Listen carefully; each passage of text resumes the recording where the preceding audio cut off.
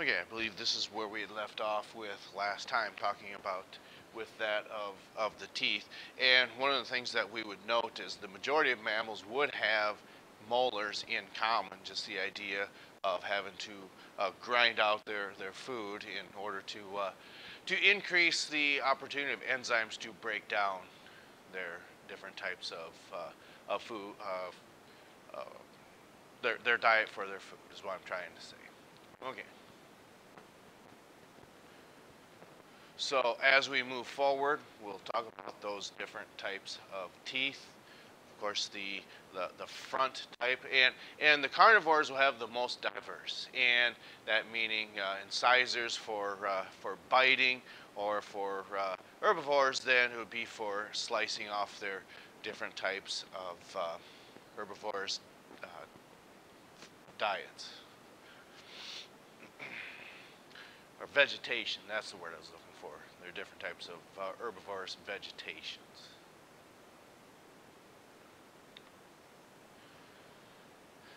And all canines would have these, what we call canines, as we would note for piercing. And there's one on each side, on the top and bottom, giving a total of 4. And premolars is what the author chooses to utilize. I think bicuspids is a better term for that because there's 2 sharp edges. That would be for shearing and tearing the different types of flesh in their diet.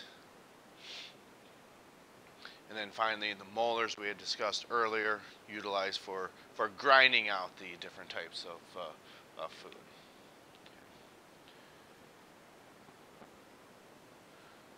And having a somewhat of a powerful jaw, having one single jawbone is certainly going to be an advantage to fit all of them teeth into.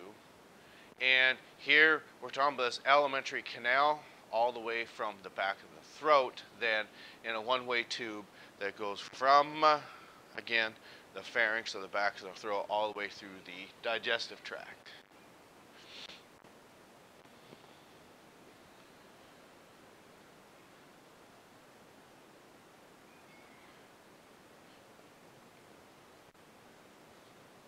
And there's 2 different types of grazing animals that we would talk about.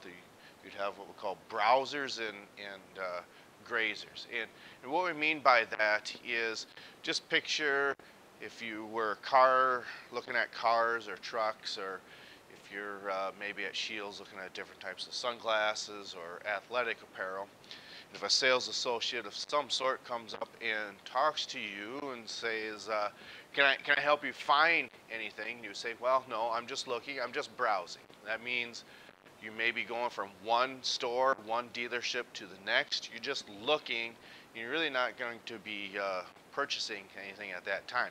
But the idea is moving from one place to another. Now, again, that would be a browser. A grazer is more so your domesticated cattle, okay? And maybe water buffalo, just the idea of they will stay more so in one spot. Those are your grazers. Your browsers, on the other hand, a good example of that would be perhaps your giraffes, your elephants. Those are animals that are browsers. They don't stay in one spot.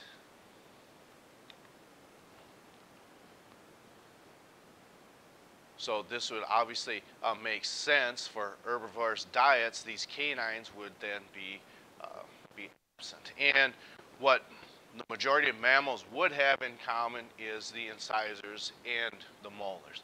Of course, the canines and bicuspids or premolars would be absent for those who feed on plants.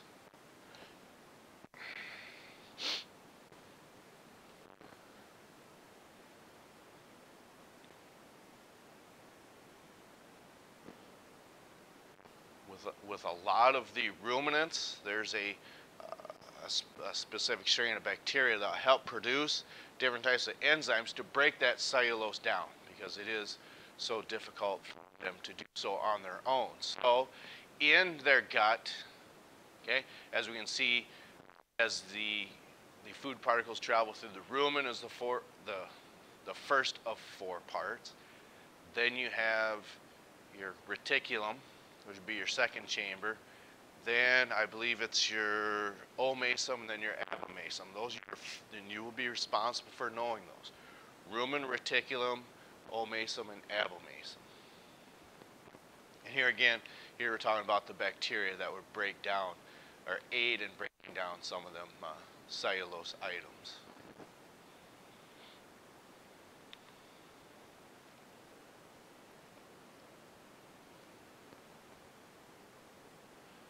And one way to look at this again, the rumen is not only just the first part, but it's going to be the initial digestion.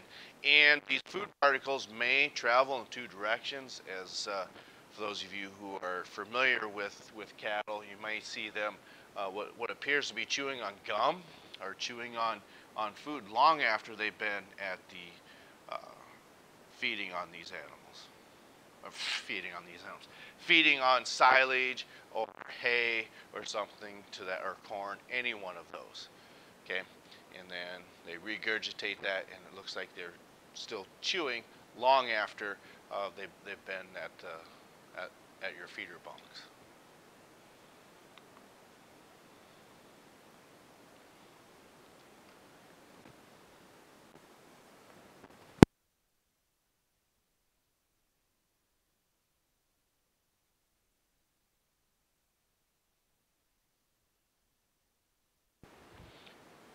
Here again is another end of your chambers of stomachs. And okay, carnivorous animals feed mainly on herbivores. Okay, examples: dogs, foxes, weasels, cats, any one of those that would have those canine teeth.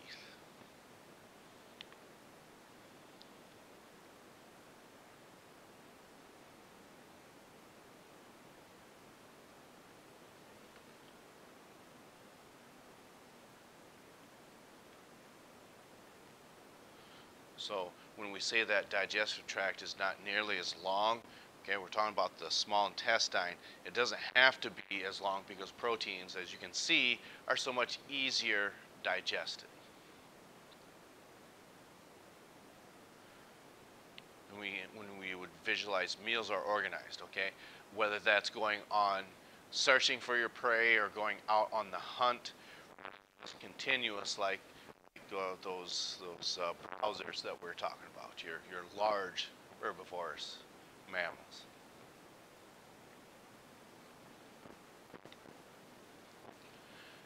And the most successful of the mammals are those that would feed on both plants and animals. Okay, omnivores. Okay, pigs, rats, raccoons, and most primates.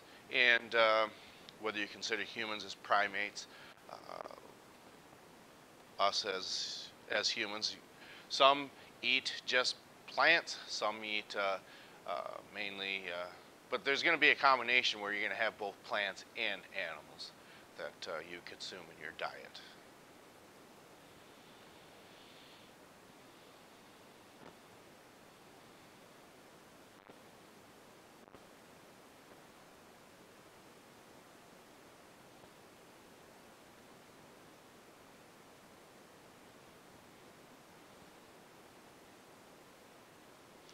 And when we had seen, it was called as sophomores, I believe it was the success story of the mammals. Foxes are known to do this. So what it would appear is they would kill more than what they would need, but they would stick them away, sometimes chickens or whatever it is that they can gather, and then bury them in the dirt, of course, in the ground, and maybe in the winter months come back when food could be scarce.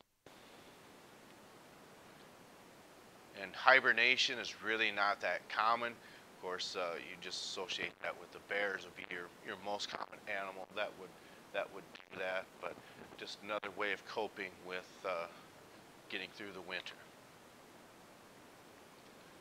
Just the bats that would deal with this, of course, when we're talking about using echolocation and sound waves are pushed out, and it's those sound waves that come back and the bat deciphers them in whether an object is above or below them or left and right.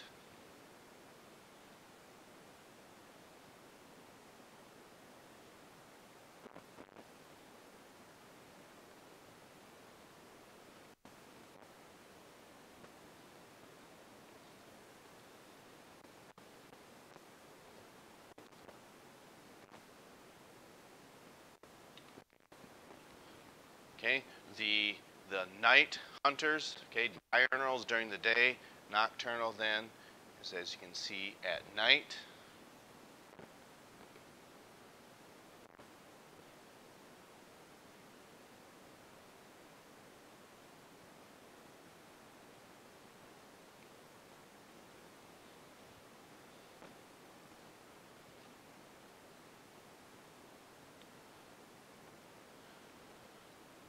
And a gestation period, it's what farmers may use to gauge when they may want to go through having their pigs or go through their calving seasons.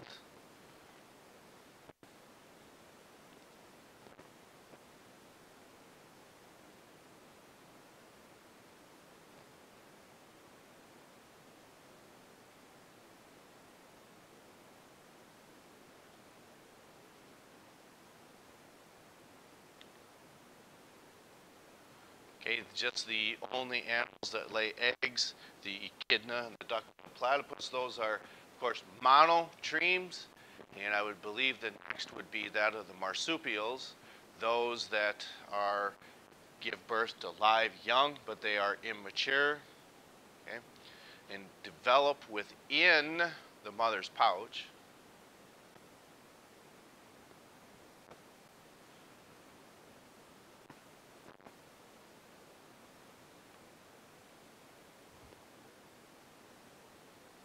And finally, get into the placentals. Okay, there we go.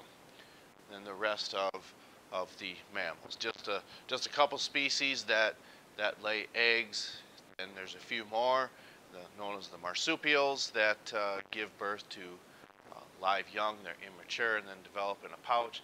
And then here we have the rest of the mammals, those that give birth because the young develops inside the uterus and attached by umbilical cord. And a general rule of thumb, as you can see, the larger the mammal, the longer gestation period. Examples are whales and bats. Okay. So that does it for this chapter in the curriculum. So we'll have some of the papers that are due on Thursday. So you have in-class time to work on these. And we have vocab quiz, the first portion on Wednesday, second portion on Thursday, and that will be it. Juniors will start reviewing beginning next week. Okay, and that is it.